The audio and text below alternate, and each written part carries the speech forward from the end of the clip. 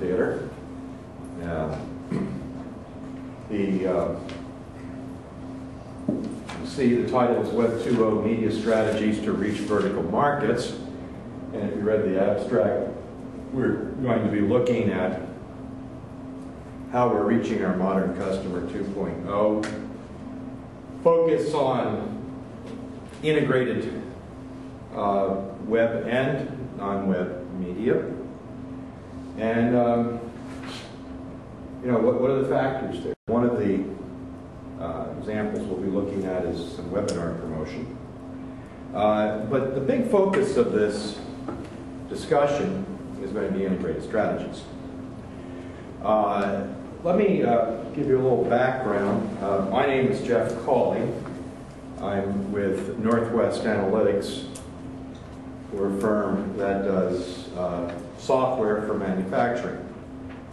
Original core competency was lab information management. People were asking for the statistics module from that, so we put out one of the very early statistics packages for PCs. That morphed into the demand for meeting statistical process control for the manufacturing line. Got more and more out of the lab and into the process. And these days we're doing larger scale quality information systems, analytics for the enterprise, etc.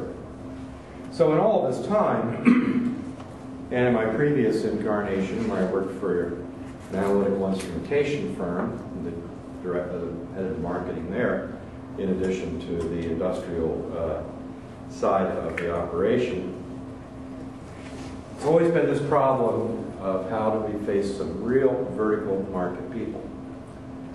And one of the things that, again, we'll discuss is that is part of the nature of Customer 2.0, the one that you've seen in the title of all of these discussions, is that we are looking at extreme segmentation. As I said, integrated strategies I've always found to be very important to talk to these. And indeed, we're going to have more begatting this morning than your typical Genesis chapter, because that is one of the secrets of this. That a webinar begats a white paper, begats a TV program, begats whatever, all down the line. One continuous lineage. In fact, I'll have as a prequel to the webinar thing that we'll be discussing later, is an earlier progression that we did for some food safety work that actually ultimately led to one of the webinars, but over a matter of years, just building on one another event. Both of these strategies that we'll be discussing deal with what I have facetiously coined as Cawley's first law and Cawley's second law. Cawley's first law is what's easy gets done. I've never had anybody dispute that one. And then Cawley's second law is write once, publish many. And that is the core of my marketing philosophy that we will be discussing. So let us start looking at this. Describe who the characteristics of the Customer 2.0, and then tell the stories of these different promotional sagas. What are the characteristics of Customer 2.0? Well, as a lot of discussions have mentioned here, they're pretty much overextended people. We're having to really work hard to get their attention. We've had downsizing, right-sizing, etc. in various industries, hollowing out of engineering staffs, management staffs, etc. More people are having to do much more with less, all that type of thing. So again, we're really competing for their attention. Corollary for that, they're time limited. The probability that they're going to be willing to spend a few hours looking at our well-crafted content is pretty low. They're going to need it in units that they can handle in their schedule. They are certainly embedded in vertical Let me get a feeling here for people in the audience. How many people here are servicing well-defined verticals or are general market firms? Who's in, a small one? Okay. So the rest of you are just blanketing all the automation markets? All right. You had sort of we're not the small broker, we're the large verticals. I mean, to answer your question more accurately. Oh, I'm sorry. I mean, we're in oil and gas and mining and, okay. Not really small. Yeah, I should say small in the sense of, as far as the total manufacturing market, just, one sector of it, as opposed to being generic, I'm into manufacturing. But yeah, and that certainly is characteristic of a lot of folk, that you, for obvious reasons, to trade on your expertise and everything, you're going to focus on that area. So anyway, a lot of these customers are embedded in vertical markets. Another side effect is that, of course, they can simultaneously occupy several vertical market descriptions. Maybe it's an oil person, maybe for part of their existence, they are looking at specifying instrumentation, another part software, so they get into the IT type of sector. Perhaps they have some management responsibility. But all of these things are little verticals that we are having to reach them through and to communicate in the idiom of each of those. Along with that, of course, is that most people that we're talking to are clearly computer and web savvy. So we're not having to educate on fundamentals of how to do a video or something else, but rather we can depend upon them to use those kind of vehicles. However, it also means they are wide-ranging, and again, we're having to compete for their attention. And that leads to the final point in this description, is that the Customer 2.0 themselves are driving the information gathering process. And this is very important, as has been mentioned in many of the sessions that I've sat in here, that by the time the customer and we start our discussion, they have a great deal of background information, not only for what is generally available, but what's the specific characteristics of both our products and our competitors' products. In many respects, it's wonderful. We don't have to spend as much effort for base level education of the customer, but we certainly do have to be able to cut through both perception and misperceptions that they've gotten courtesy of our competitors and perhaps other people who have done other things. So what are we going to use to talk to these folks? Well, we've heard a lot of the new media versus the old media. Basically, as I say, we just want to effectively communicate to our targeted public. And so we're going to use a mix of these things, with a heavy emphasis, just because of the overhead and time requirements, on a lot of the new media. But it is much less the generation of the media than the effectiveness and the overhead. So I tend to try to suppress the hype about it. This may be the latest discussion on the magazine rack or on the web. If one is addicted to CNET, you can get their newsletters, the most breathless hype about the latest permutation of some particular form of social networking or the latest gadget. I mean, good heavens, I would be replacing a cell phone every 17.3 seconds if I really believed all the reviews and the videos. It's so easy to get caught up in it, but we must, to be able to satisfy our needs, be able to cut through that and figure out what is it that's going to accomplish our task. So what kind of the web-based media are useful? Well, top two that I look at, LinkedIn and YouTube. We're going to be looking at those a bit. Important. GoToWebinar is the particular web conferencing platform that I use. There are many others. We've heard Twitter discussion helps support it. Wikipedia is one I like, and it's often overlooked by people, but remember, we all can contribute to this, and it gives a certain sense of authority. We'll look at it through there. Blogs, of course, one of the classics, and certainly should be a primary thought in our matter. And of course, email, which these days sort of balances on the boundary between new and old media, the way things have evolved. But these kind of categories are important. However, some old media just had to die. I've got a question. You have to be under 35. People can answer. All of you under 35, do you know what these green books are?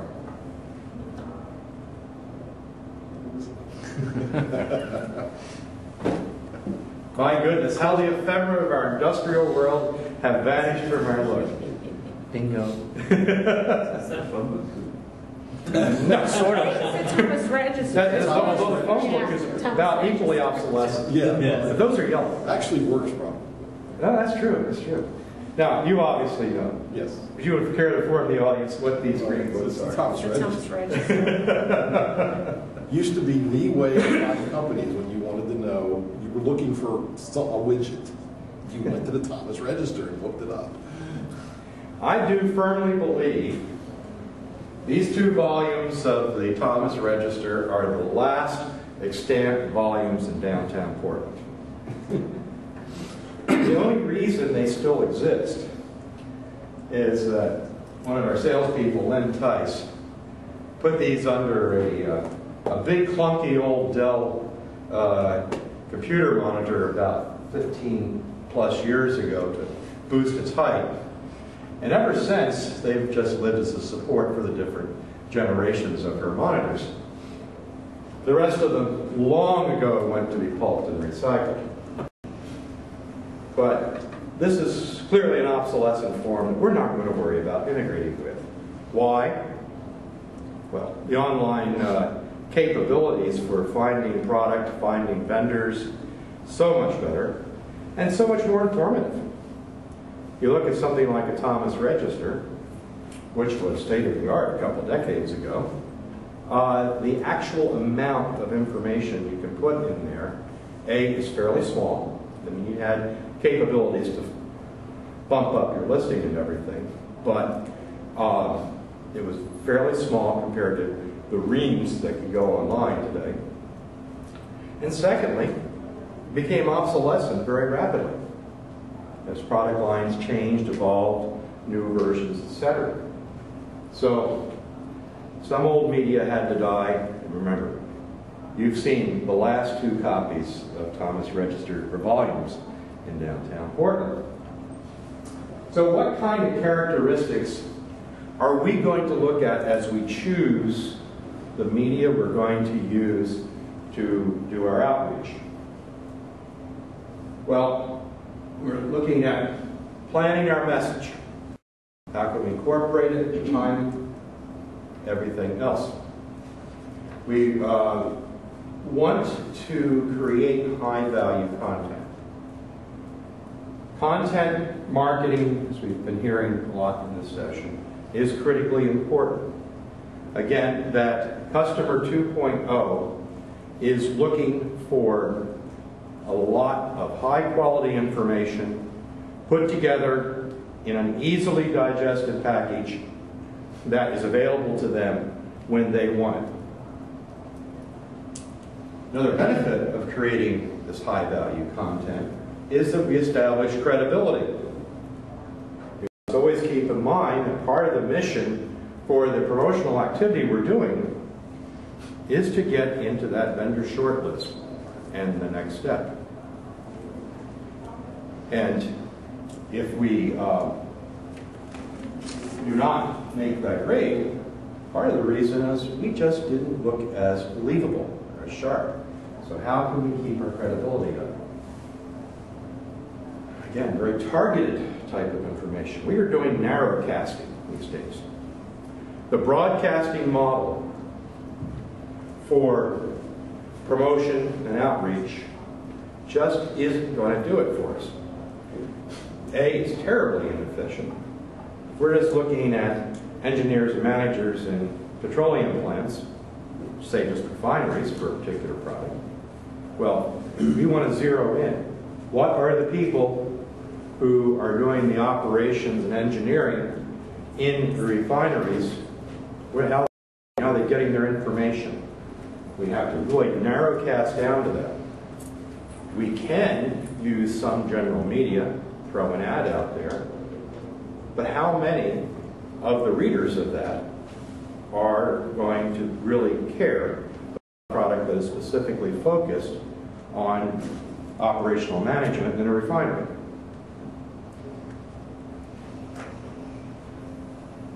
So, unless we like to waste a lot of money, I don't. We need to go into that mindset. Another point is consistency. By here I mean consistency of message. You build it up, it repeats, it builds upon each subsequent generation of the message that's been put out there, and people will come to, again, looking at establishing credibility, having good visibility. You're repeating it and repeating it. One of the joys of doing modern electronic digital-based promotion is it's so easy to cross-link, hyperlink, whatever term you like, of linking all of the different promotions together and having each one lead to the next. Keep the story going, keep it going hard.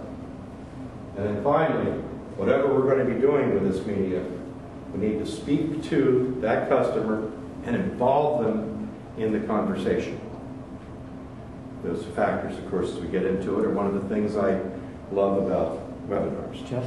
Yeah. If I could just add some emphasis to the cross-linking, I think from search engine optimization standpoint, that is one of the most ignored opportunities that companies have to really easily add search engine or improve their search engine optimization, because that's a big tell, a big factor that the engines use when they're crawling your website is the anchor text on links pointing to your own content. So that's a way to help the search engines help you, is by making use of that technique. Yeah. Very, very true. Very true. Thank you. So let's tell the first little story. Right once published many. Call a second all. This particular story starts back at a turkey plant in Georgia, back about 1996. And here we see a turkey assuming the position, about to be examined for microbial levels in his flesh.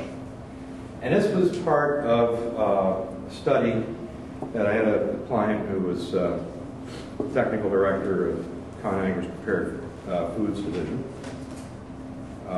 We go to what, 10 or 10:30? I don't know. I I think it's 10:30. 10:30. Okay, good. And the game here was, how do you keep the food safe? Especially food like this that doesn't have a kill step before it leaves the plant. In other words, there's nothing happening in that processing line that's going to kill whatever salmonella and other goodies are on that carcass. So there is a thing in food processing. How many people here get involved with food processing at all? John? Anybody else?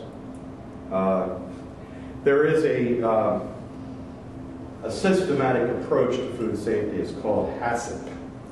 You may have seen the term in the news. Hazard Analysis Critical Control Point is what it stands for.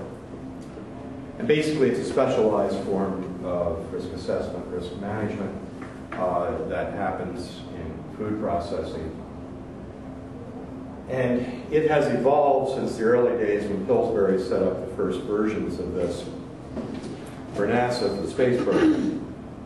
Because we wanted to make sure the food going up in the capsule was safe.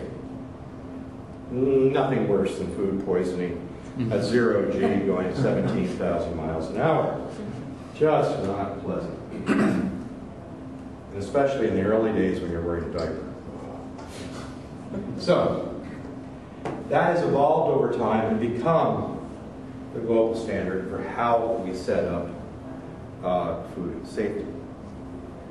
Most people, however, treat this as a inspection-only type of circumstance. We're looking at, like let's say in this case, our tests need to come back and we can have no more than 1,000 colony-forming units of, say, generic E. coli in a swab of this turkey. And that's all to look at. Are we at 1,000 or are we less? Absolutely no understanding of the underlying process. A few colleagues and I, since we're involved with SPC and analytics, said, well, you know, I think there's something important here to do with process management. You know, we look at as stable a process as possible and as narrow a variation as possible. We can give a better chance for success. So we did this study along with our customer ConAgra and a colleague of mine who was at Clemson at that time. And that became a paper published in 1998 in a food trade press on integrating SPC and HACCP. So that's a long time ago. You know, in a paper magazine. Remember those? And so that is one particular thread of our promotional activities, which we have milked for the last 13 years because it's good fundamental material. And there's still a link to the postings on that. So what came out of this? Again, we're going to get Old Testament Genesis here. So the integrating HACCP and SPC begat a webcast. This particular one, let's see, this one was about 2005. We had gotten involved, one of our clients, with the Agricultural Marketing Service of the USDA, and this was done by the person who was writing the specifications for ground beef purchased by the school lunch program.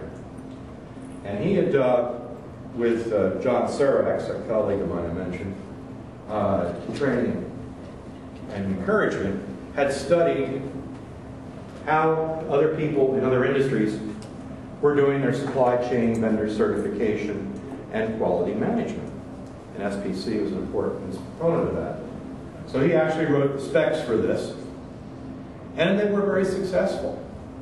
From 2003 till current, when these are running, they have yet to deliver any ground beef to a school that tests positive for E. coli or salmonella. Very good record, much better than commercial. So, we recruited Steve Olson's the guy's name, did a webinar. Well, that webinar begat a little symposium at the Food Safety and Security Summit, which I helped organize. Get up there in the platform, etc. And that begat a feature article in Food Quality. The pattern here, one thing leads to another. Take advantage, you know, don't be shy about talking to people about what you're doing.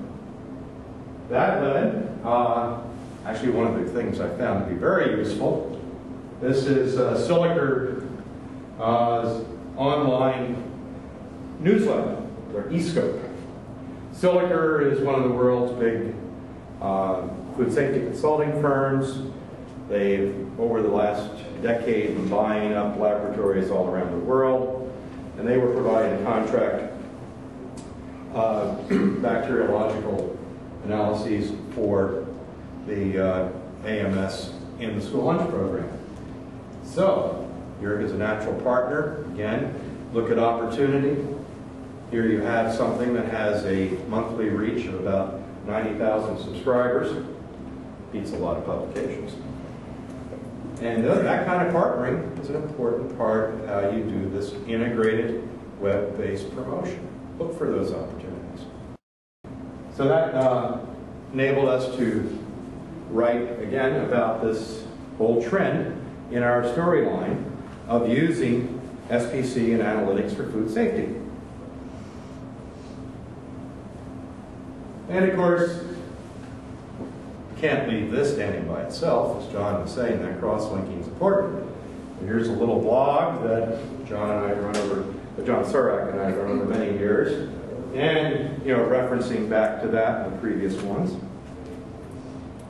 Oh, and while we're at it, here is a screencast of the original presentation that triggered this.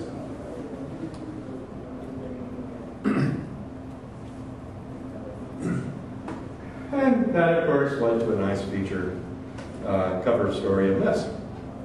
And you just keep pumping it. And of course, all of these things we have cross-linked on the web addresses for the online copies of this stuff and all the material. Then we lucked into, well, again, fortune favors the prepared, a firm that is a small-scale specialized TV producer. As I'm sure many of you observed by now, unless you are living in some rural area where you just have, a still pair of a Yagi antenna on your roof, there is a huge mall out there consuming every type of media preparation you can for the 3 billion and 1 television channels that we have between cable and direct, online, etc. Now, the fact that much of that is repetitious and derivative, that's a different issue for a different seminar. However, there are a number of these specialty producers. And for a very inexpensive figure, actually less than I could have run in a film crew, we got a partial sponsorship for a program, a series that they were doing on food safety. And we featured the school lunch program application of SPC in their purchasing, and took to one of our customers, which is, in this particular case, a firm called Cherry Meats, south side of Chicago, down in the old stockyards area. One of the few last meat processing plants down there. It's cool. So, all of a sudden, we have a real TV show, real video, high production, mixed in with our own homebrew stuff. That led to the creation of a DVD, which was been a very good giveaway. And of course, the DVD has a bunch of slide casts on it, and PDFs, etc., etc. Again, integrate. And then John and I also did some Wikipedia entries on the food safety and HACCP area, cross-referencing all this stuff, of course.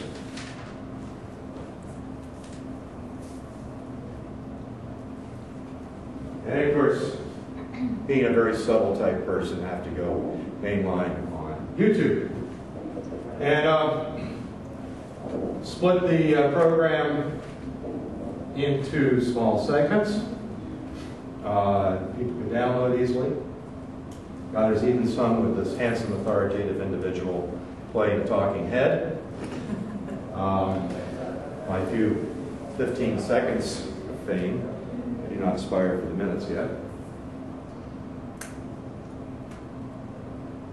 And of course, obviously, a little tie-in with a blog entry again, linking to those. And our release of that film We did at a food safety show.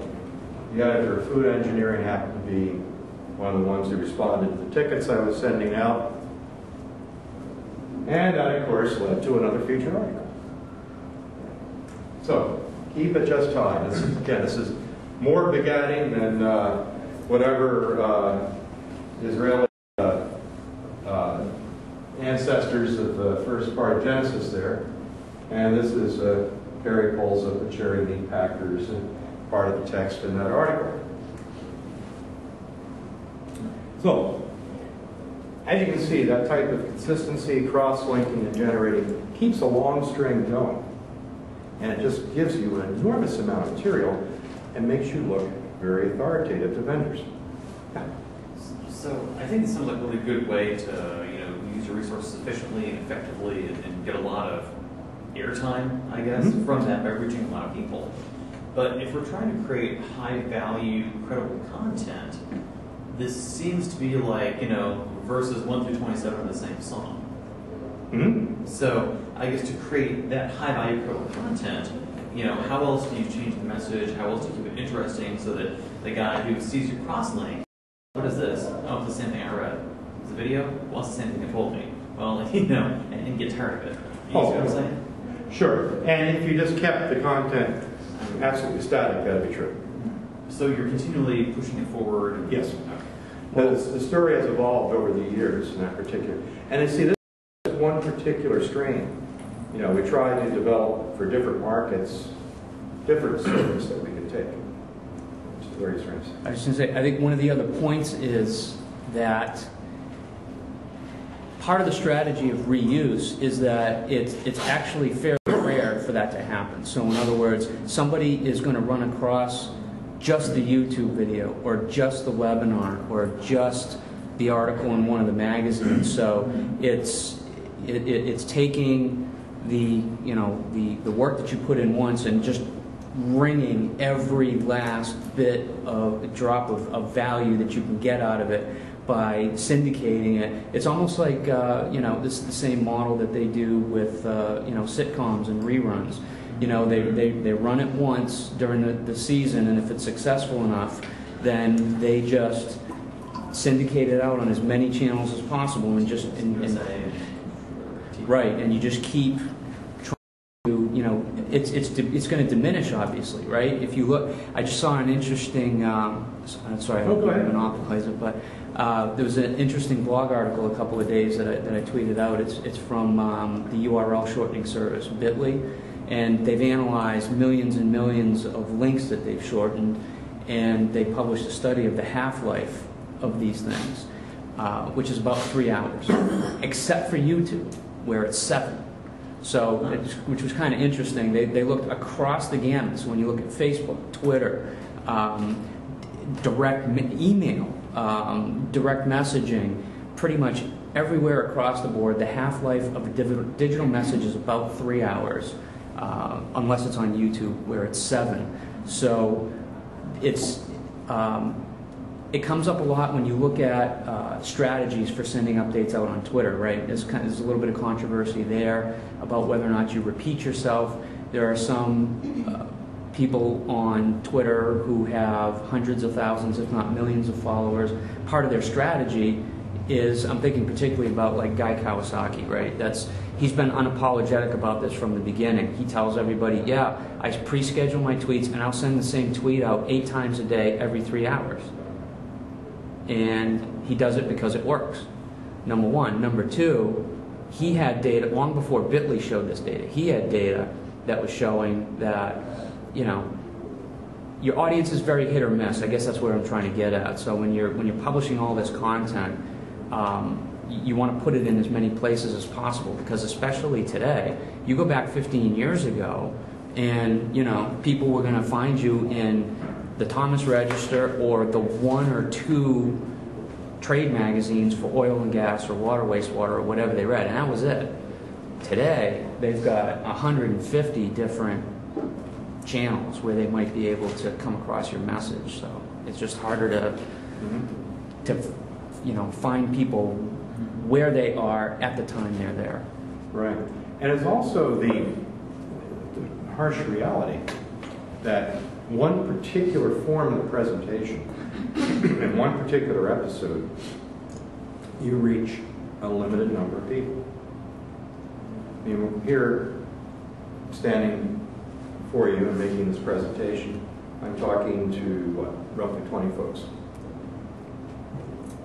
And you all, of course, are just going to remember this as one of the highlights of your experience. True, but you still are 20 people. Now, this, goes on video, YouTube, goes on the ISA site, the slide share, et cetera, et cetera. That propagates out.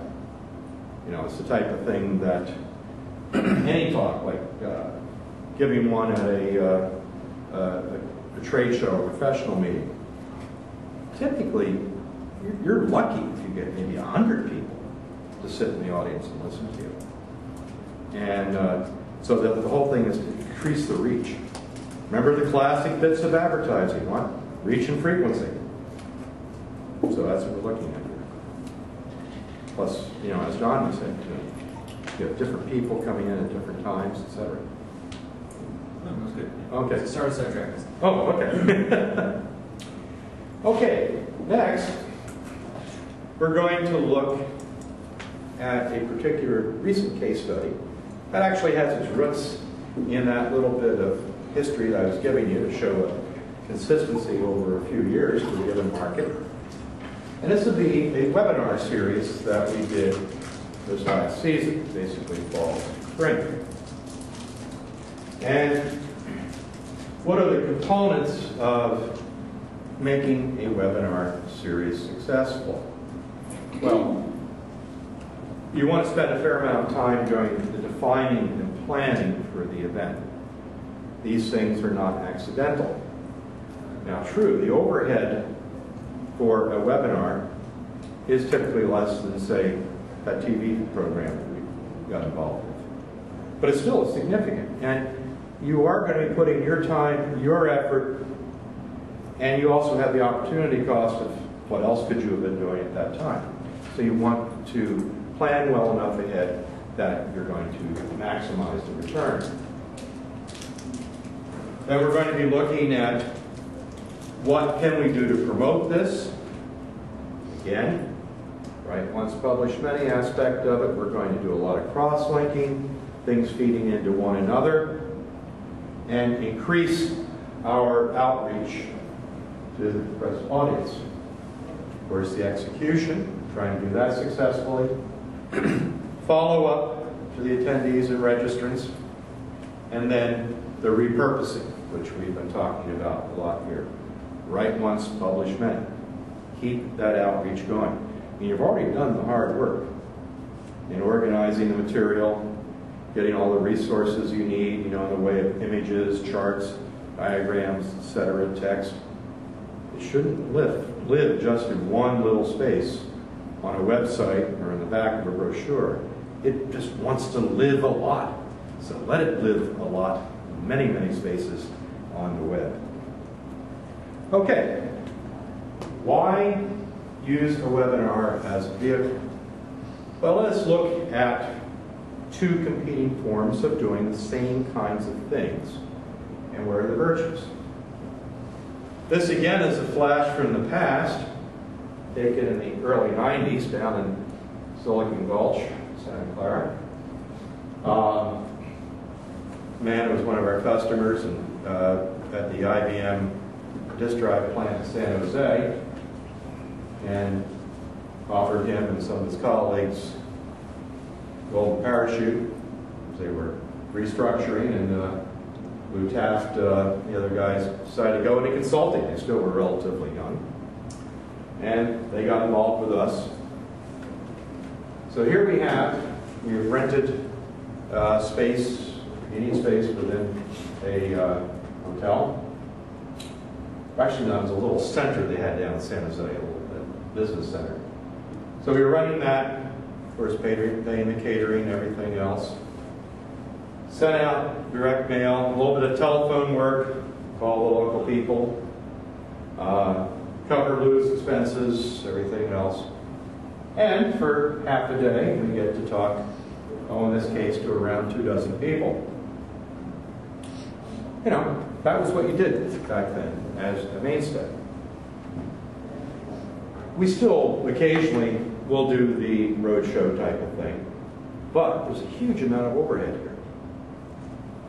You've got all the facility costs, of course, all the upfront time and cost of finding the facility, renting it, you know, the staff involved with that process.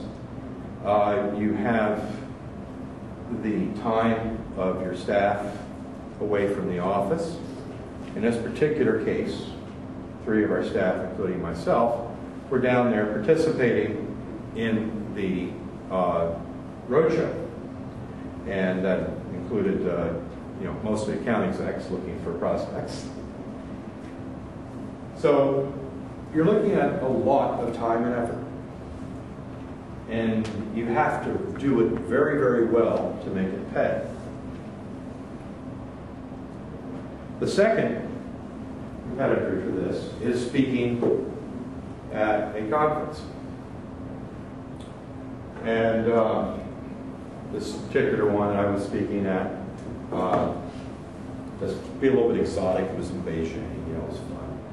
But that, you could see me with that posture in all sorts of conferences all around the world, etc. Basically the same message. And these are useful on several levels. But again, your functional limit, I think Beijing was probably the biggest audience I ever had for this kind of presentation. It was maybe about 250 people. But typically, it's less than 100. Now, both the roadshow and the platform presentations at various meetings have a virtue of very high touch. We get to meet people, have coffee together, you know, perhaps a drink in the bar afterwards, really work stuff out, perhaps run into each other for a period of a few days. You know, very high value stuff, but still very high cost also. So, let us look at setting up a webinar as an alternative to that. Well, as I mentioned, we want to define and plan this very well. Now, who is the target audience? What kind of messaging are we going to have? What results are we targeting? And what kind of metrics are we going to use to see that we are achieving our aims? And we can also track this to see if we have continuous improvement in our efforts. So, for the first part, who is the target audience? This particular sequence of webinars that we'll be discussing focused around the idea of standards-compliant safety management systems. There's a thing in the food industry called the Global Food Safety Initiative.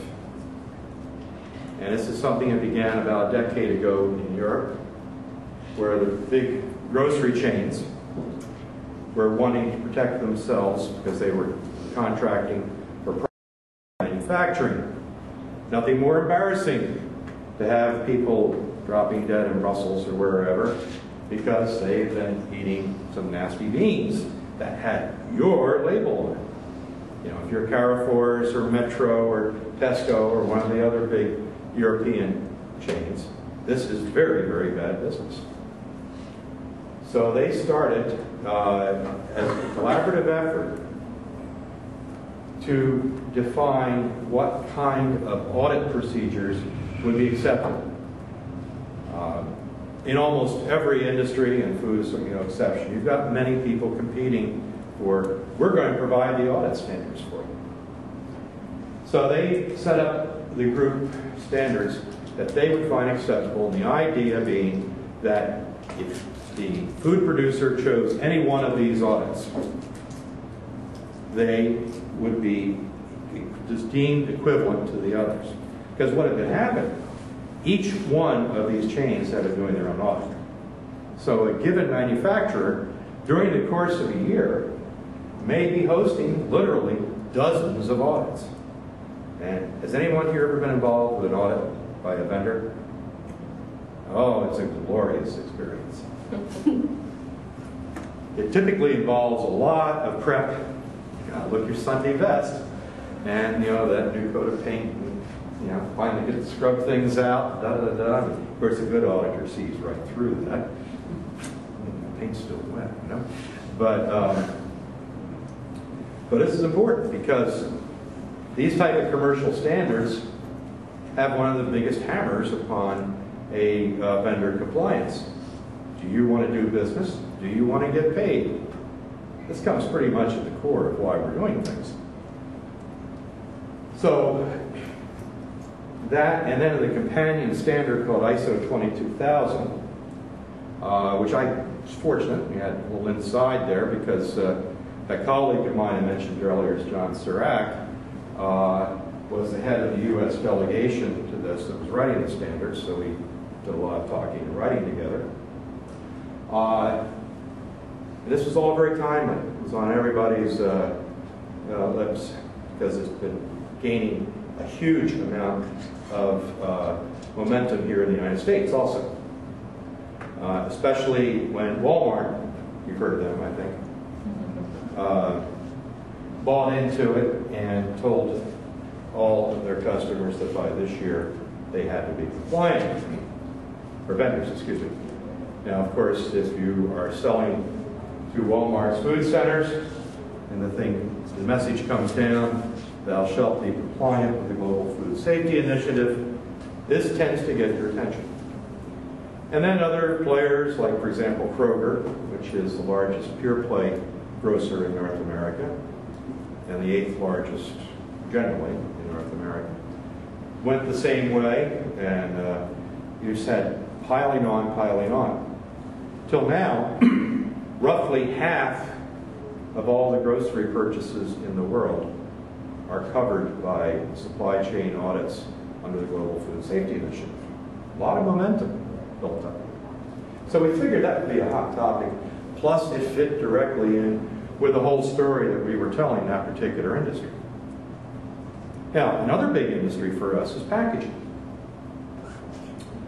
And one thing that happened, starting the spring of last year, many organizations had gotten through the high-risk people, like, say, the ground beef producers and the poultry producers, gone through the different types of processed foods, and they were now getting down to things like packaging. And remember that besides the grocery chains, the restaurant chains are starting to hop onto this as a good idea because they have the same kind of problem. Did you say Jack in the Box? You know, things like that. So, in fact, McDonald's has one of their people, Cindy Zhang, who sits on the technical board of directors for the Global Food Safety Initiative. They're somewhat involved. So, starting the spring of last year, all these packaging guys get the message. You had better be able to demonstrate a compliant safety management system in your operation. Again, if you want to do business and if you want to get paid, big motivation. So, along with the people producing beef patties, the people producing containers were of interest. So we said, now this is very interesting. Get some high attention, get some high profile, timely. So we did a series of 4 that focused primarily on food, and then a series of 3 that focused on the packaging side of that followed. So that basically covered the 2 seasons there, well, actually late fall into winter and spring, for a whole series of webinars. And of course they fed pretty much into one another. Again, a lot of nice crosslinking. So that's where we're defining our target here. Food producers, packaging producers, and especially those who are selling to larger food processors, food service companies, and the grocery chains. Messaging. Now, fortunately, we had some insight into what were critical elements of the message for this group of people. And also, obviously, look at what the discussions are in your trade press and your discussion boards and so forth in your particular industry. Pick up the scent of what is hot and what is happening now. Also, another thing, again, the kind of tools that we have available for little or no cost that are web-based is send out a survey. You have in your customer base people who are highly representative of the people you want to add to your customer base. Ask them, what is it that's bothering you? What's keeping you up at night? What can we do to help you? So out of this, craft your message. Then need to define what kind of results we're going to look for and the metrics. And we'll look at this in a minute here. So in the definition of planning, we now get to the grunt type of stuff. What are the mechanics that we're going to need to have in place? The creative, who's going to be doing that, etc. How are we going to deliver this? Who's responsible for each aspect of it? And what kind of deadlines? Just a practical note, we use a nested spreadsheet type of thing. Anything that you want to use for your checklist is important. The big component in all of this is that you have high visibility as to every aspect of the project. And you have, especially with a electronic-based system like this, the ability to set up an alarm. You're getting late on this particular aspect. You need to drop that next email tomorrow. So it's just important, good practice, and this, like any other project, choose whatever type of mechanism that you find useful. So again, back to that. Can I ask a question here? Sure. We've been through this process many times. We do a lot of webinars, and one of the challenges that we find is getting lists of email names to email our invitations to. Mm-hmm. Do you have suggestions there? Or is it, do you buy a list? Do you go to a pub and pay to have it sent out?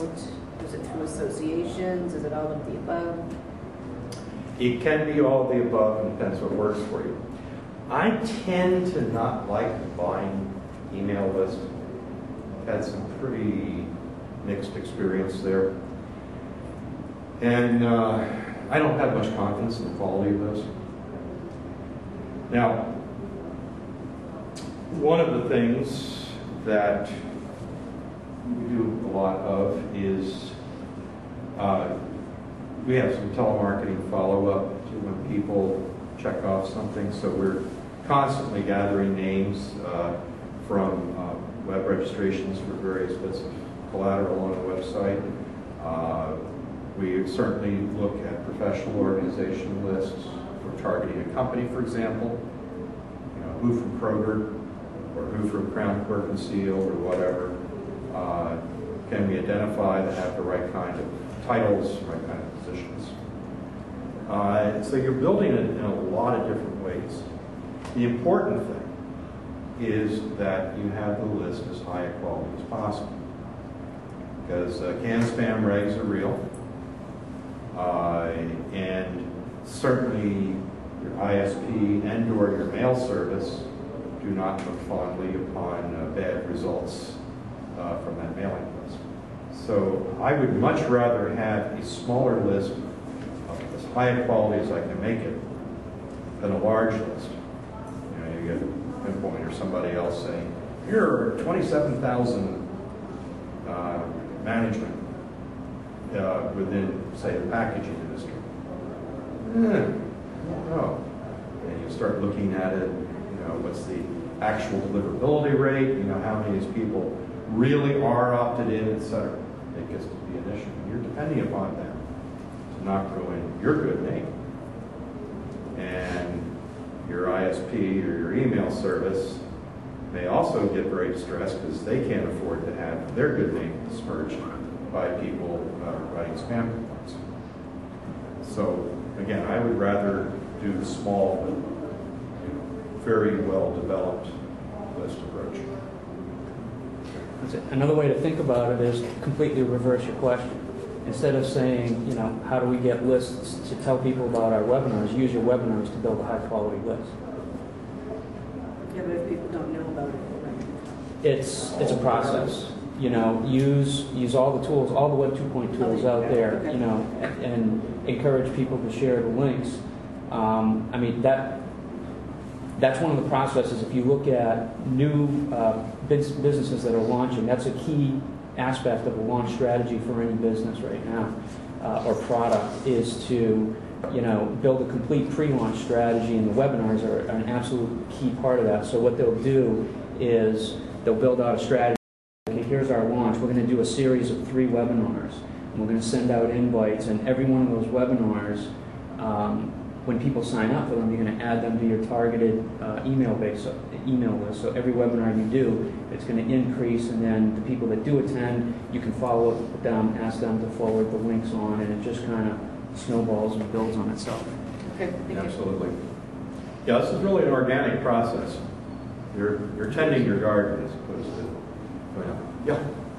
I was also just going to suggest too, and I'm new to this industry, so this may not work here, but in my previous job, what we did, we would find like professional organizations and find these people and find these organizations, and then we'd hire interns, and it got pretty nitty gritty, but basically to do the research and find the people to focus on, and it took time, and it took, you know, I mean, for them it wasn't the most, you know, exciting job. It was on a really high quality list. I mean, because you're going out to these websites and so just, you know, looking for this title, this person. So, I mean, I'm not sure if that would work in this industry, but I mean, that's a thought too. Well, that's another thing people are starting to experiment with, is instead of interns using things like Mechanical Turk, and there are all kinds of virtual assistant and you know, services that are springing up. Most of them are you know, they're coming from emerging economies where people, you know, they can afford to work, well, not afford, but, you know, working a full day for $50, you know, puts food on their table for a month, and they can do those sorts of very mechanical research things that are, you know, can be pretty cost effective. Thank you. That's good advice. Yeah, and in fact, as we go forward here, we'll look at some of that type of cross-linking where you can harvest more stuff. Okay. And that hopefully, it's not subtle from what I'm saying, is that type of cross-linking and building is, you know, is an underlying strategy here. And it's not the instantaneous having the 20,000 names that you can do, but you're building on quality. And again, for a lot of the stuff that we're dealing with, how many people here are with significant capital expenditure type of products and services? You know, bigger ticket stuff. You know, the kind of people who are buying your stuff are not the guy who used to sit in the back room of the Thomas Register but now does web type stuff. It's a purchasing agent. We're talking about people who have some management status within an organization. So we want to look very narrowly at them. And it's wasted effort to talk to the purchasing guy or to a plant floor technician, etc. I mean, if they hear the conversation in the process, that's okay. Our game here is to get to that committee that's going to define and you know, create the short list for the project. That is what our goal is with this effort. And this is a, you know, fairly specified, specific group of people. So that's who we need to identify. My experience with a lot of the list brokers is they don't do such a really good job of delivering you those kind of people. So, metrics are we going to define ourselves for this? Well, this particular one is the first one in the packaging series, Food Safety Audits for Food Container Manufacturers. Great title. However, it was really hot because as I said, the container people, starting the spring before were getting the word that they had better get something in place like now if they want to continue doing business with small corporations such as McDonald's and Wendy's and so forth. So we had an email list. This was a mix of customer base, prospects, leads that were being developed at various points of our lead development process, and other sources that we had gotten from our site, et cetera. And that was about 4,300 people. I identified 27 places I was going to send an online release. I had 8 LinkedIn groups that identified for postings. This, by the way, is, spoiler alert, one of my favorite high productive ways to promote this type of stuff. And our registration target was 100 people, and we figured the attendance would be 50. Again, just some metrics we can work with, of what we see as common practice. By the way, that 50% attendance rate holds remarkably constant. Over the webinars we've been doing for a few years, it's like 50% plus or minus 10. I mean, the envelope is from around 40 on one end up around 60 on the other. Almost never see it go above 60, and almost never see it go below 40% attendance. So it's an incredibly stable process. And I don't know, has anybody observed that with your work? 50% almost without fail. Yeah, it's truly remarkable just how it does come out. So the reason for setting those metrics is, how are we doing? We're not going to be a slave to these, but we need some reference point as we go forward. And of course, as you may guess from our business, I tend to be somewhat oriented to collecting data, analyzing it, etc. Put bread and butter on the table for a while, so it happens. Okay, so this was another webinar in the series, the impact of new regulations and standards on packaging traceability. And again, I'm sure you're all queuing up, but a lot of people did. In this particular case, total registration was 146 people. We had pretty good conversion happening on our landing page, which is nice. We had 183 unique visitors in the sign-up period to this. Registration conversion of 80%. One bit of data here. The visitors to this landing page that were 24 from social media, which in this particular case, 13% of our people coming to the registration page were coming out of social media. The big one always with these is email to a highly qualified list. But that was a pleasant surprise to me, and it confirmed some of the things I thought would be happening until we started re-examining what was happening in this series. That 13% of the registrations were coming primarily out of LinkedIn. And considering, as we look at it here, the amount of time, effort, and cost involved in doing that, very productive. And again, no surprise, the registration closely follows email blasts with their trigger. And those email blasts, as we see, may not necessarily be all ours, but actually coming from the LinkedIn groups. This is the secondary blips that occur with the weekly LinkedIn summaries. How many people are aware of those LinkedIn summary alerts? Okay, so you've gotten those for the groups that you're in. Yes. So we're going to see, it's a wonderful promotional aspect. And you know what the cost is to you? That's right. Everybody sees a 3-ring sign, all the old Valentine drinkers here. Okay. So again, promote. We're identifying the most effective methods: email, social media, some advertising. We actually found for some of these that the text advertising in other people's newsletters, like let's say Food Quality newsletter, or people like say Silica, we did a development agreement with to do the text block type advertising. That worked pretty well for this. I personally would not recommend using standard display advertising. Too much lead time, too much cost, and it really isn't for something immediate like a webinar promotion. So, here is our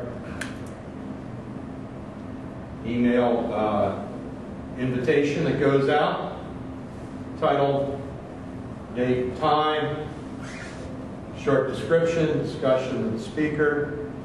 Try to recruit as authoritative and exciting speakers you can get.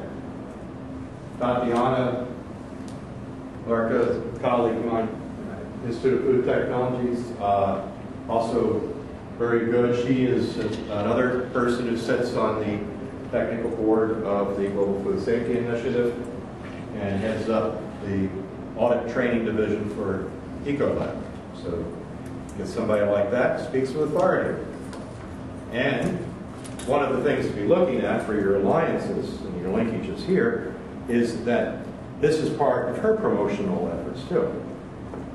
So you're looking for people to partner with who both have the same objective, and you can go forward together.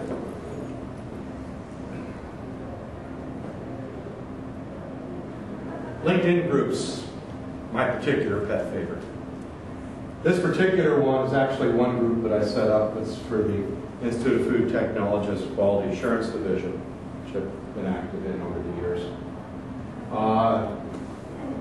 Posting your webinar as a discussion item. Now, as you go into the different specialty groups, depending on the kind of promotion you're doing, just take a look at how they're set up.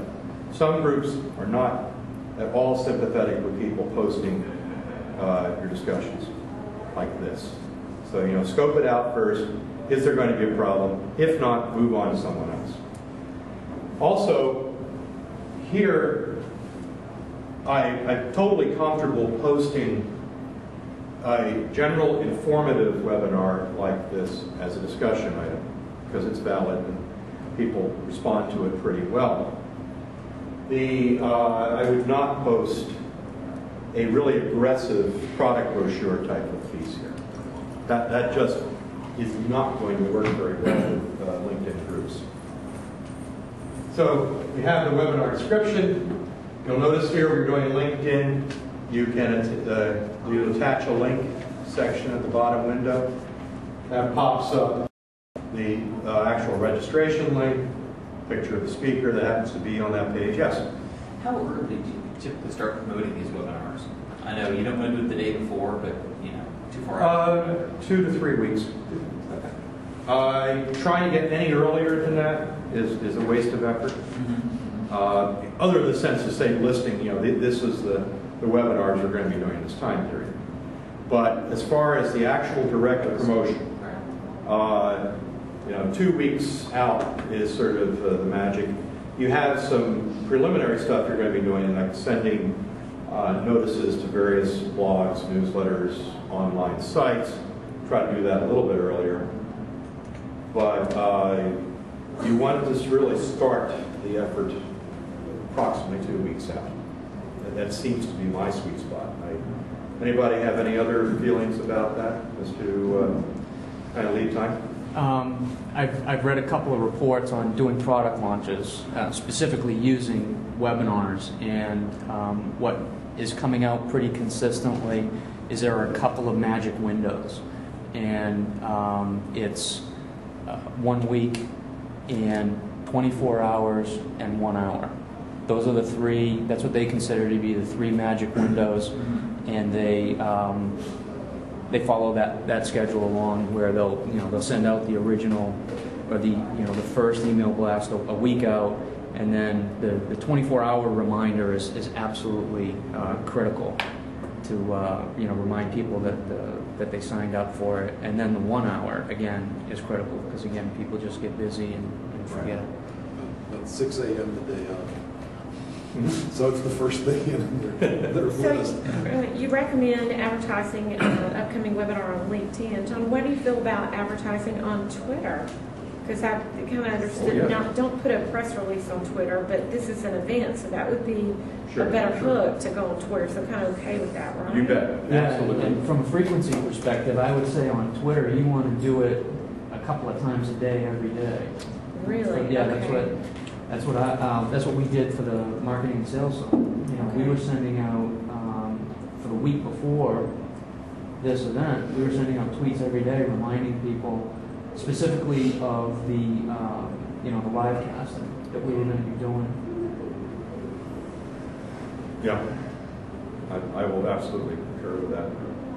It's good practice.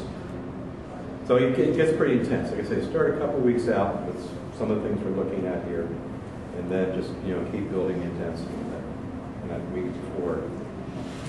Yeah, and I would say just to elaborate on the 1 week thing, that was more of a B2C model. So, you know, in Jeff's world and whatever various industries you're in, I mean, those time frames might change. I think, you know, specifically in food safety, it just seems to me you're dealing with people who are a little more meticulous about their schedules, and so, you know, 2 or 3 weeks, they'll get that, they'll look at it, they'll put it on their calendar, so, you know, that probably, you know, would work well. So, I mean, I wouldn't take the 1 week thing as an absolute gospel, but... That makes sense. And for me, if you try to go something a week out, you're probably looking at a full calendar, so it makes sense. Yeah. But certainly, I would not try to do 3+ weeks out. Okay. Yeah. You know, except just for sale listings. Yeah. Right, that's on your website. But as far as the real promotional meat goes. And as I mentioned, one of the great joys of the use of LinkedIn groups is they send out the periodic alerts. And as long as there's an active discussion going there for that topic, those alerts keep coming out. And you know, you're looking at people who are highly self-qualified because they have joined these groups. And you can often get significant numbers. Like, for example, the GFSI for Food Container Manufacturers webinar. These are the groups that I posted those announcements in. As you see, we go from fairly small, this little one that I have for the Quality Assurance Division Exec Committee, all the way up to the Packaging Professionals one that is just nipping at 15,000 attendees. That is a lot of eyes to get in front of. And when you add that all up, you know, you're pushing, like, say, a 20,000 mail list. You know, you're looking at how do you get a big mail list. This is a fantastic tool. Yeah, and they're doing all the hard work for you. I love that. Shameless plug. The ISA group on LinkedIn is like over 8,000 people. Yeah. I have a question. What are your thoughts or preferences on, like, the live webinars versus like an on-demand recorded one? Like, what do you think is more effective? I guess it depends on what. Yeah, they both have their role. Yeah. I can't imagine doing one without the other, shall I say. Okay. And there's a reuse factor too. You know, a live webinar becomes a recorded. Right. Absolutely, absolutely. Yeah, I mean, remember, Gawley's second law, right? Once, publish many. There you go, yeah. That's a component of it. And we'll even look at a few examples of that this week. I know our power group had one that they did just a few weeks ago that I guess the original sign up was somewhere around 600. The online attendance actually kind of fell outside of the group because it was only about 200. But in the last 3 weeks, there's been over 1,000 views of the recording. That's outstanding. Yeah. So, I mean, you know, you have to record them. You have to keep them out. Yeah. That's a good point. When you were talking about the 50%, I was putting myself in the shoes of signing up for recordings, and I've actually changed my behavior now where if I'm signing up for a lot of webinars that I have no intention of attending live because I know they're going to be recorded. Right. And so, you know, I'll go and I'll view them later. So I was wondering how that 50%, so it sounds like you're seeing a similar behavior. This is just, I mean, it's one instance, but Yeah. it's funny how this one, like I say, the online views in the 3 weeks following are greater than what was signed up to start with. That certainly can happen. And like John, I would say probably 60–70% of the things I sign up for, I absolutely do not plan on being there that day. And just because, queue them up and go look at them when you You can. get the follow-up notice, Mhm. here's the posting, here's where it's recorded, Right. and you can go look at it later. Now, a case of that, one of the ones we did in this series was on using SPC methods to really work the OEE API. And it was funny because the actual original sign-up was very small for it. Now, it was late June, so that didn't help. But we've gotten, within about 3 weeks after we put that up, we had 3 times as, again, like Bruce number, people view it as had actually attended it before. So that's very nice that it's got the probability of long-term life. And as we're going to look at its subsequent rework, was like we're going to be doing a magazine article based on that, a publisher result, et cetera. Yeah. For like product training, do you think, because I think when we're starting doing product training, that's going to be a recorded type thing. Personally, I think if I don't sign up for something at 10 when it's happening, I'll never go back and watch it. So I'm kind of like the opposite. For like a product training, for like an intense type training, do you think on demand? I mean, or do you? Both. I mean, remember, that's part of the characteristics of looking at this customer 2.0. You're having to cater to a wide variety of personalities, job characteristics, time use characteristics, etc. And one of the virtues of this kind of web-based media is that you can set up to accommodate all those variations with very little overhead. And that's a really charming aspect of this. Because there are some people, man, if it's not on their calendar and they're going to do it, they'll never do it. Other people, yeah. What else am I going to do in lunch hour or whatever? That's why those follow-up emails are important, Yeah, I was gonna say. after you do the live one to say, Right. here's what we're, and don't forget about these, That's going to change.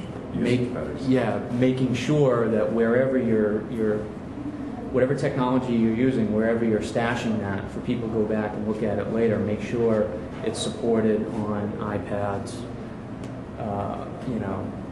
podcasts, if that's appropriate. Make it easy for people to consume where and when and how they want to consume. Yeah. Okay. Other aspects, again, we're looking at establishing that credibility. You want to be one of those vendors in the short list, so you get your chance at that at the committee. Another aspect of using social media, look at the other blogs that are out there, like, again, food product. This is called Meeting Place. It's a big one for meat processing. Jim Marsden writes a topic called Safety Zone, which focuses on the issues that we're discussing here. He had an article, very nice and timely. What is the Global Food Safety Initiative? So, sure enough, John Sarek and I hop on. Here are 2 postings, one from John and one from myself.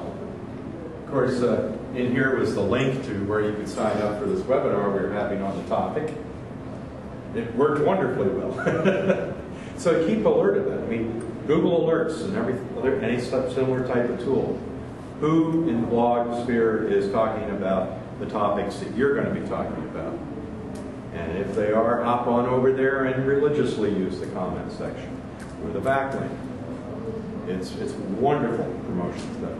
And again, like building that list as you were asking, there's an awful lot of basically updated guerrilla tactics here. But it's so effective, and the quality you can get out of it is so much higher than going to the list brokers. I get 10 to 15% of my web traffic from comments I leave on blogs. I can believe that. It's very effective. mean, it's surprising how much people actually read those things and comment on it. So, again, I'm going to confess my orientation toward having some monitoring and analytics, measuring the process. It's my business. So here are the entry points and the extra detailed report out of the web monitoring software we had at that time. And, you know, use my own tools, right? So any type of time series stuff like that, I just, you know, throw up a control chart. And I can see what are the unusual circumstances, you know, with the descriptive information I record, and drill down. It's like, you know, did a hailing cause that excursion? Did some other event cause that? If it did, keep track on it and repeat it. What is the stable performance I can expect out of just the routine stuff with the LinkedIn and with everything else going on? Again, it gives me a much better idea as I keep developing this program, what I can expect, you know, what kind of lead times to get results I can expect, and so forth. The better we know and characterize our process, the better we're going to get at it, and the better results. Yeah. Have you gotten to the point in your process yet where you're doing any A/B testing with either your the emails that you're sending out or your landing pages? I've done a little bit of that. I haven't spent as much time on that as I should, but I have done some of that. Especially in a few cases, the specific stuff like trying to develop the feeling and, you know, improve the performance of what I'm doing. So then we come to the execution, you know, just the basics, event management, the expert speaker, you know, whatever kind of facilities you're using, you know, physically how you're going to do the broadcast, what kind of webinar software you're using, you know, all that stuff you must be aware of, having a checklist, the staff, and of course all this is the goal of both a successful presentation and, as we discussed here, a successful recording. You do want structured contact with both the registrants, the attendees, and the total email list for follow-up. Use some telemarketing, follow-up surveys, you know, things like SurveyMonkey are wonderful. And if appropriate, make offers. Anything that attracts attention. So this is typical mail going out, email. In this particular case, that we will often use both these, the embedded stuff within GoToWebinar, or also our direct, you know, especially when the whole total mailing list. But whatever it is, do it religiously. Yeah. Do you find direct mail still to be effective? Like, what are your thoughts on that? We do some, but for webinars, I do almost none. Yeah. You know, if there is some piece going out that the lead time on the mailing is appropriate for promoting a webinar, I may put an insert. Yeah.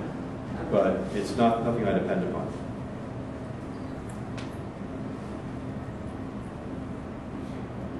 And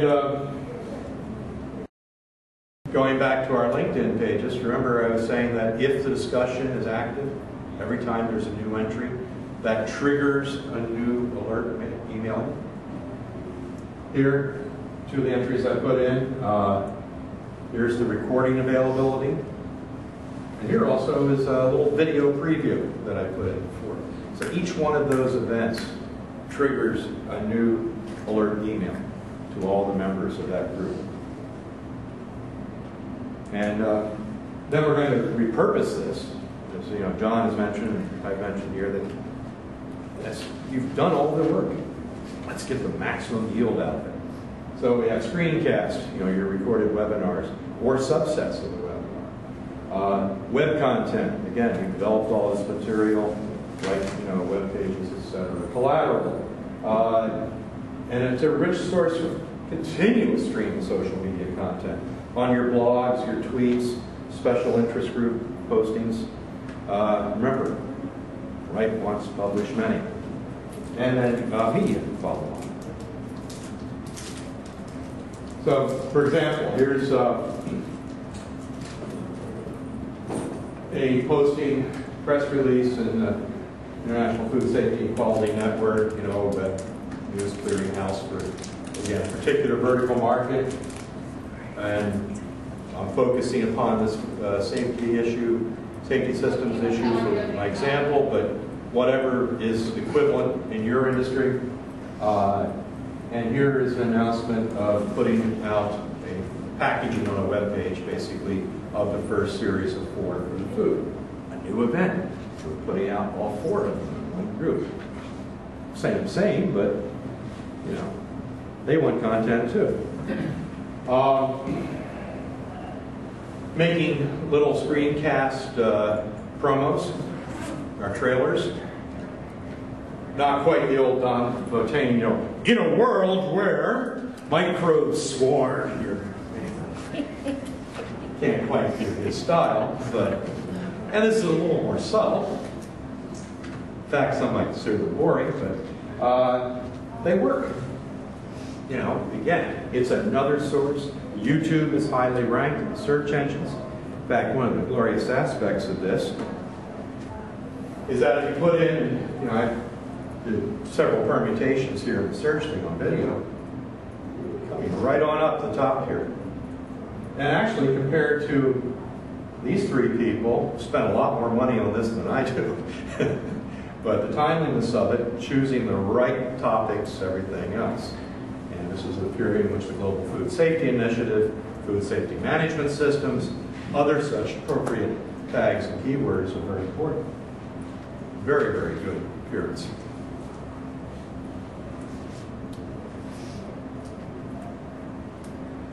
And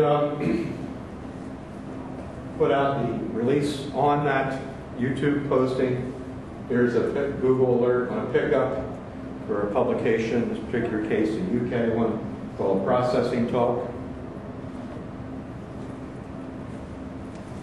And here's the posting in their online newsletter. Video summarizes, you can see they localize it with the S, food safety compliance webinars. So not only have we done the original work, each one of those had their publicity. Now the fact that we're posting them as a group gets their publicity. Yeah, write once, publish many, friends. And of course, let's not forget the fundamentals here in your blog. So every one of these events is a blog entry on the website with all the appropriate links. But wait, there's more. One thing that never fails, I love, in this particular case, Lisa Pierce, who's one of the editors of Packaging Digest, attended the webinar Track Trace, happy to look for some material. So Dave Miller, who was the primary presenter, myself, put together an article for her. She takes the byline and took the byline in online form, and the print version, we had the byline. I don't care, because the links all come back to the same place. But that was very wonderful. That was actually published 2.5 months after the webinar. It was a very short turnaround time. So what kind of results do we have out of this sequence? Again, very specialized topic, specialized market. We had 502 unique attendees to this sequence. 131 of those attended 2 or more sessions. Reach and frequency. Getting that frequency is good. Wonderful source of content creation. We had derivative media coverage. Actually, from that series, there are, besides the one I put up there for Packaging Digest, there are 2 other articles confirmed that are in process, and we'll probably end up getting more. The acute value is very, very good. You bring in pretty high-level people. You would promote that association. Again, we're trying to get to be desirable people to be on that short list. Very effective for them. And of course, there's sales activity. People are attending, we do the telemarketing and email follow-up, find out what their interests are, and there actually are projects that came directly out of this. So, any questions or discussions we can do in our few minutes left here?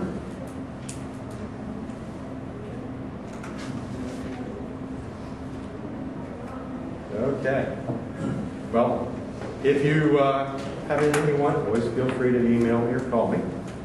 And I love discussing the execution of these kind of tactics. It's fun stuff. They're very effective. Not to mention it works well. Thank you.